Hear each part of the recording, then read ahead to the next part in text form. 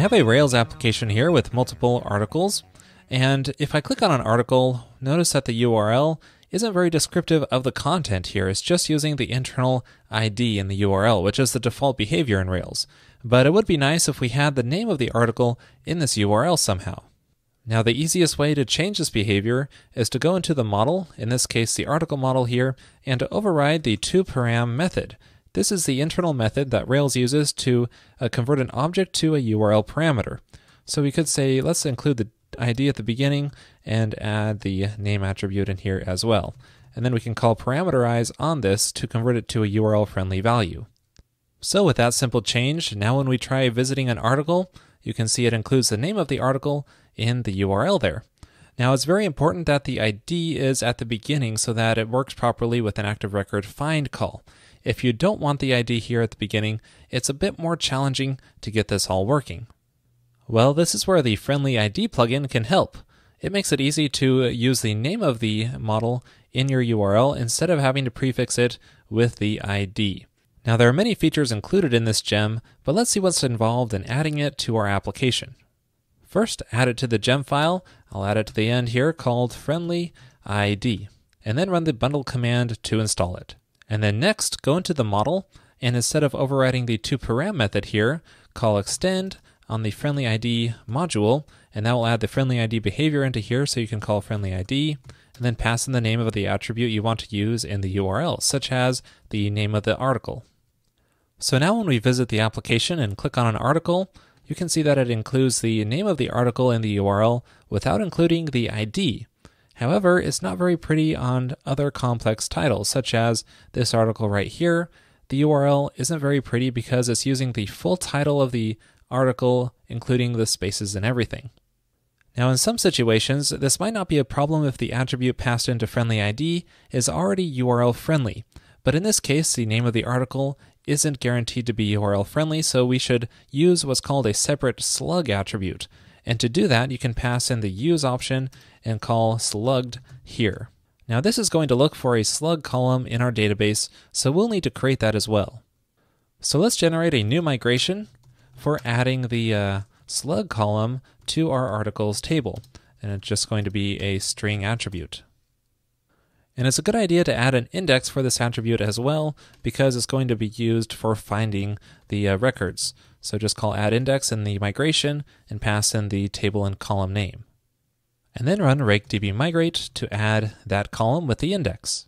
Now there's one more step we have to do here because we already have some existing article records and the slug column won't be filled in for those. So to fix this, you can open up the Rails console and type in something like article, find each, and then call save on each of these records. And that will actually generate the slug attribute. So now when we visit the article, you can see that the URL is nice and clean because it's using that new slug column. Now one thing that may be a concern is that if you edit the article and change the name of the article, then it's going to update the slug as well. So if you try to reference the old URL, that is not going to work. Now there are a couple of different solutions to this problem. One is to instruct FriendlyId to not change the slug when updating the article.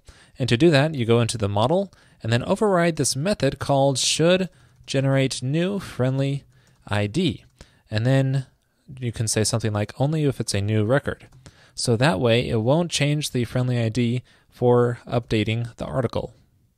And you can see this effect if we try editing this article again where the slug is Batman and Robin 2. Edit, let's change it title to Batman and Robin 3. Update, and the slug itself stays the same when the title changes.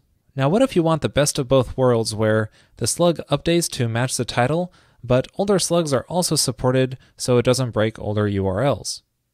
Now we can do this through the history option that FriendlyId provides.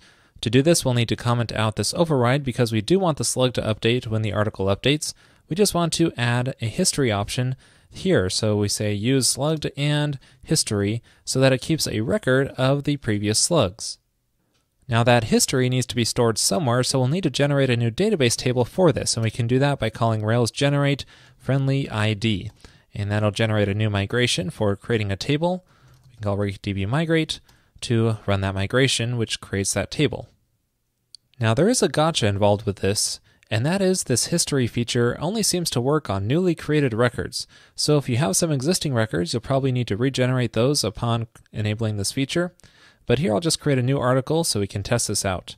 I'll call it Hello World, create that article, and now it properly sets the slug to Hello World. Now let's try editing this article to Hello World 2, and now it changes the slug properly to Hello World 2, but let's try referencing the older slug, and that works as well and points it to the Hello World 2 record. Now it would be nice though if when we reference an older slug like this, if it properly redirected us to the URL with the new slug. And to do that, we're going to have to alter the controller. So here's what that article's controller looks like. It's a standard RESTful style controller with the 7 actions. And I want to focus on this show action here, which is the action we were rendering there. And what I wanted to do is redirect us to the correct article URL if it doesn't match the current one. To do this, we can see if the current request path doesn't match the path to this article. And if that's the case, then they're either using an older slug or the actual article ID. So in that case, we should redirect to that article path with a status of moved permanently. And that means 301 redirect. And that way it'll redirect them to the latest slug. Now let's try this out on this URL here where I'm referencing an older slug. Hit reload, and it's actually going to do a redirect to the latest slug.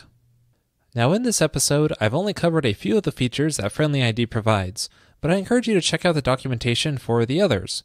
For example, there's this reserved module, which allows you to reserve certain keywords so that those are not taken by the slugs. That way, for example, new and edit pages can be reserved for actually editing and creating records.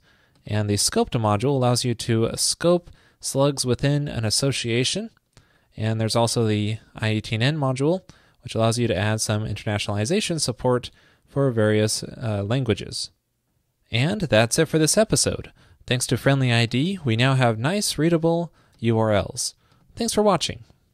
In the Pro episode this week, I show you how to use the rollout and degrade gems to roll out a new feature to a select set of users and degrade gracefully if there are exceptions. To watch that episode and all other Pro and Revised episodes, just head on over to railscast.com/pro and then sign up there for just $9 per month.